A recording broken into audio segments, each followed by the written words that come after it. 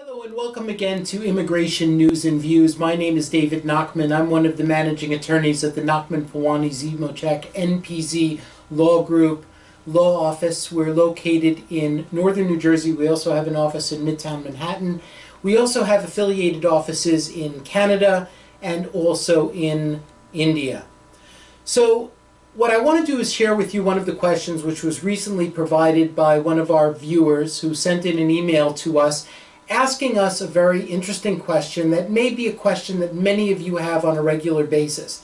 And it has to do with the ability to capture an earlier priority date that was established if you have another priority date that's set up later. So let me give you the scenario that our viewer had proposed to us. Our viewer was dealing in the business immigration context, and what he said was, I have an EB-2 case, which was the perm was approved and the I-140 was approved for Company A, but I'm thinking about moving to Company B.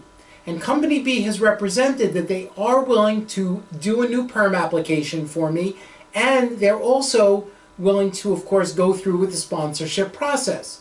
So the question is, if my perm application gets approved with Company B and the I-140 gets approved, can I utilize the priority date from the earlier perm application filing? And the answer to this is very interesting.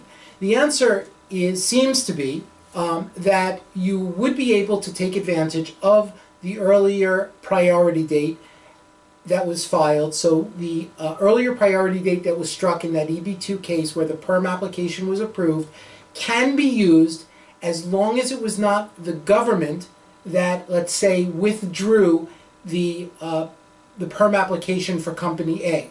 So what could potentially happen is this, is that when the individual moves on to Company B, Company A could leave the perm application in place and the approved I-140. They can leave it in place, or what they could do is they could withdraw it, or because of some misrepresentation or some type of fraud, the government could revoke that perm application.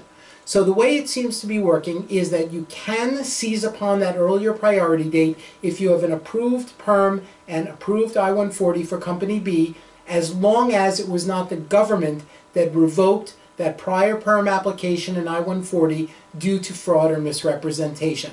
So that seems to be the current policy.